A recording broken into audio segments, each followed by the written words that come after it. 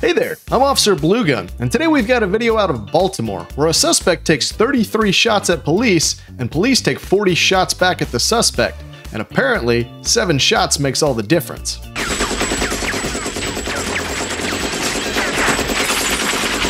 And that's what we call accuracy by volume. It all started on June 29th, when Baltimore police located the 40-year-old suspect, Daryl Gamble, who had a bad habit of carrying around drugs and guns, and had an active warrant for just that.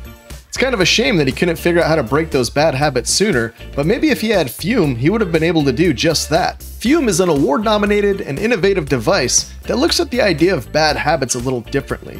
Instead of uncomfortable, drastic changes, PEWS aims to take the bad out of the habit. Instead of electronics, PEWS is all natural. Instead of vapor, PEWS uses flavored air. And instead of harsh chemicals, PEWS uses all natural, delicious flavors. I really like the white cranberry flavor. It's mild, it smells really good. A heck of a lot better smelling than a lot of habits. And the PEWS itself is actually really cool. It's built really well, it's got real wood, and it has a magnet that holds the two pieces together so you can kind of sit and fidget with it. It's also got an adjustable air dial so you can control the flow, and it's fun to fidget with too while you sit on YouTube and watch all of my videos. But for real, like watch all of my videos. Stopping is something we all put off because it's hard, but switching to PEWS is easy, enjoyable, and even fun. PEWS has served over 100,000 customers and has thousands of success stories, and there's no reason that can't be you. Join PEWS in accelerating humanity's breakup from destructive habits by picking up the Journey Pack today. Head over to trypewms.com/officerbluegun or scan the QR code and use the code officerbluegun to save 10% off the Journey Pack today. That's trypewms.com. Now back to the video. Police initially tried to stop the suspect, but he took off from the traffic stop and did his best impression of a female driver by running into a curb and disabling his front left tire. He realized he wasn't going to be able to escape with police in pursuit, so he ditches the car and begins shooting at the pursuing officer.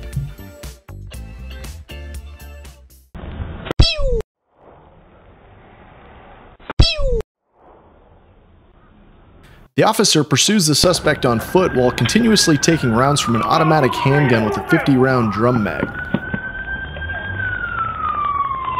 Somebody get my truck. It's 1 block west.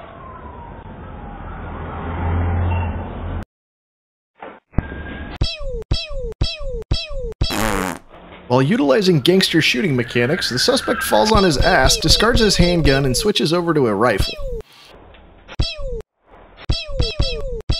And then gets absolutely slumped.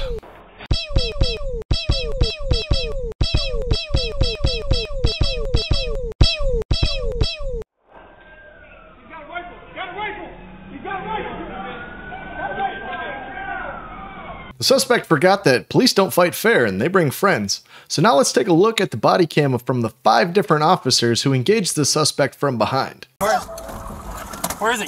Right there. For Officer Johnson's part in this, it looked like he got hung up in his seatbelt getting out of the car. But when he gets out, he sees that the cover in front of him and to his left is all taken by his partners, and he doesn't want to create a crossfire situation moving over that way, so he chooses to move out to the right, away from cover, out in the open, but he keeps the crossfire lanes open, and he's able to lay down a lot of gunfire on the suspect very quickly and effectively. It's a rifle. He got a rifle.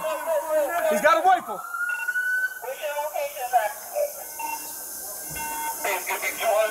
100 North Milton. It's right up here. Is that Romy? Yeah, that's Romy, dude. Where is he? So are we going 6-1 or what?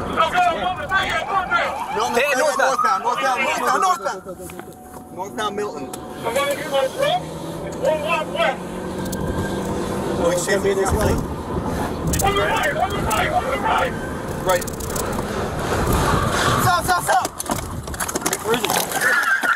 I have to admit that when I first watched this, I thought Officer Guttridge was fleeing from the gunfire, but if you actually pay attention, you realize that he was moving forward, putting rounds down range, and he realized he was overextended without cover as the suspect was gaining cover. His partner to his right got into cover, and he went backwards. Once he got there, he reassessed and then immediately pushed forward and re-engaged again.